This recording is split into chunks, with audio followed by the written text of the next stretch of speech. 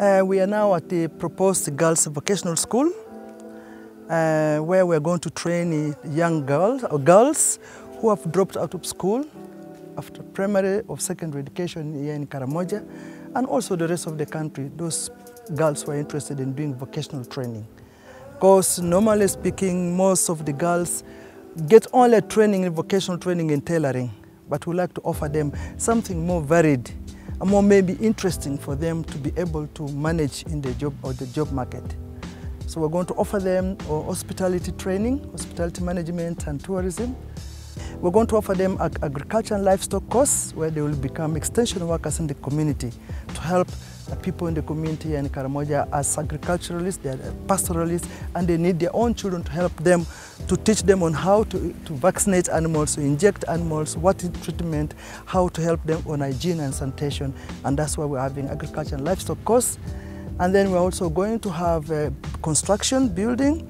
The Karamojong women are the ones who build traditionally at home. So the idea of construction here is to train them to also use the stones, use the local available materials here to make bricks and then build houses. And then we're going to have a course on art and craft and design.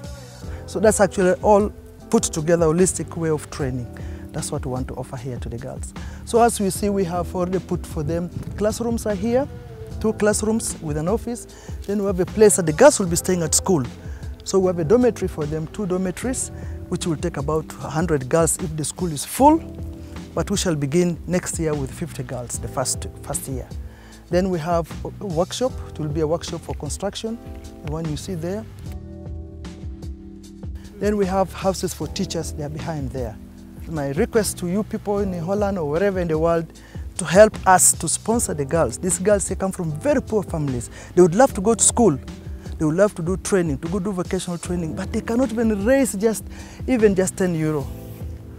So if somebody somewhere energizes a group, energizes themselves, say, Florence, we want to sponsor 3 girls or 4 girls, it would be great. And that's only 300 or 400 euro in a year. You really give some child a future.